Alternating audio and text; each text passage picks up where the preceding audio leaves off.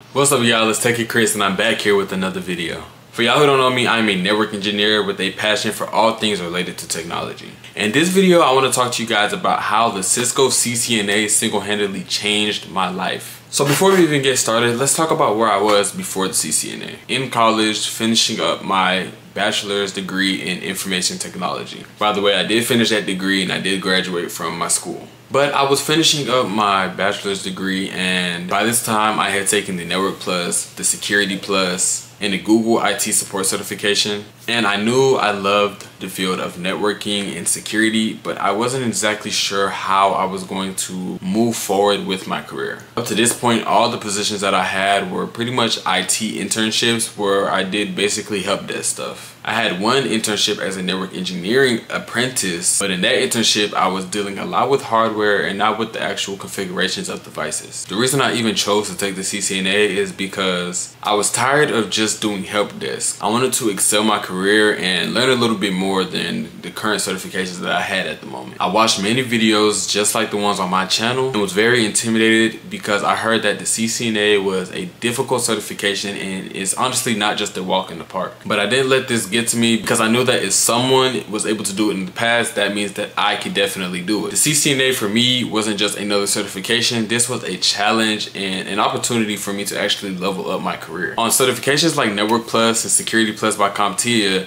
you learn about services, you learn about protocols, you learn about technologies.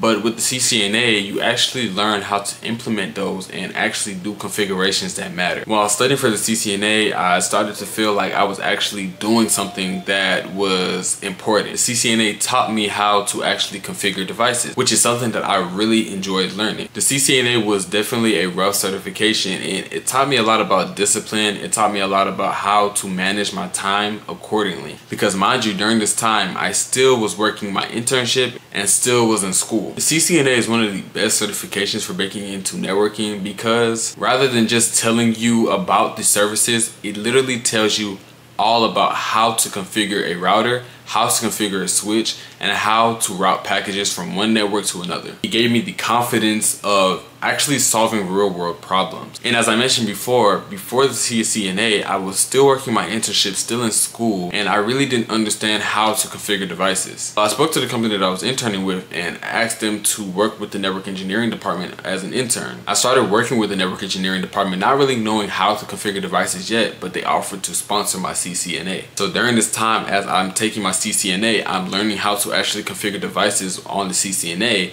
but then working with the network engineering department gave me the opportunity to practice the configurations that I learned on the CCNA on the real job. It made me really understand how the network connects on a deeper level. And if I never took that step in wanting to take the CCNA, I probably would never have had the opportunity to work on the network engineering department for that company. Since getting the CCNA, I have pretty much got a lot of experience in understanding how to configure devices on a network. It's opened jobs and salaries that I didn't even think were possible at this current stage in my career. And the jobs that it has opened up has exposed me to so much more stuff that I feel like I am becoming a master at the current level that I am. Just getting the CCNA has given me the opportunity to use my skills effectively, so much so that I'm even confident enough in myself to start a consulting business. I feel like CCNA and also the current position that I'm in have helped me become so much better in my understanding of networking that I am able to move into other fields like cloud and security and be able to use my networking background to excel well in those fields. So now I am working towards other certifications like CCNP, which will help me become a lot more well-versed in technologies that I'm lacking at the moment. So honestly, a big question is the CCNA worth it? And in my opinion, of course, the CCNA is 110% still worth it. The IT industry highly respects the certification. You don't need a degree to break into network engineering. You can have a CCNA plus on-the-job skills plus home lab skills, and that will give you a job as a network engineer or a network administrator very easily. And if you are targeting entry-level roles, you will be a lot more qualified than other people if you have a CCNA and understand those technologies. It's definitely not an easy certification, but that's honestly the reason why it changes you. It's proof that you can handle and build and solve real deal IT problems. So at this point, if you are considering taking the CCNA, I 110% believe that you should go for it. The CCNA helped evolve my life tremendously. I always recommend it to people who are up and coming in the field of tech. But yep, that's it for this video. I do appreciate you guys watching. If you have any questions about the Cisco Certified Network Associate, definitely hit me up or send me a message on my website at www.techychris.com. Anyways, that's it for this video, and I'm out.